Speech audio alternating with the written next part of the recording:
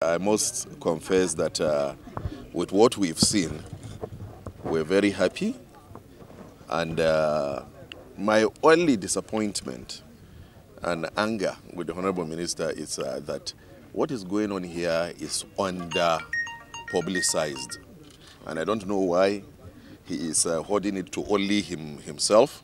So if he doesn't want to go and tell the president what is going on here, I will, on a serious note, I just told my colleagues that I would personally go and see the president and tell him what is going on. And Nigerians should know a lot of work is going on here.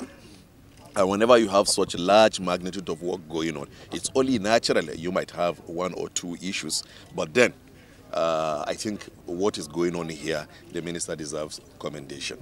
This is channel 73.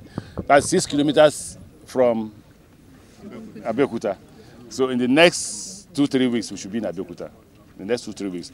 Then we started at channel 41, which means we need another 14 kilometers to get to Iju.